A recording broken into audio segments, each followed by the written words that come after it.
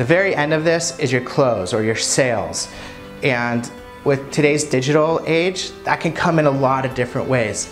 Sometimes it's a sales page and you have a great copywriter that they write something about your product and it 1000% persuades them into buying your product at a very high conversion rate. Or if you're a brick and mortar, you have salespeople that you work with.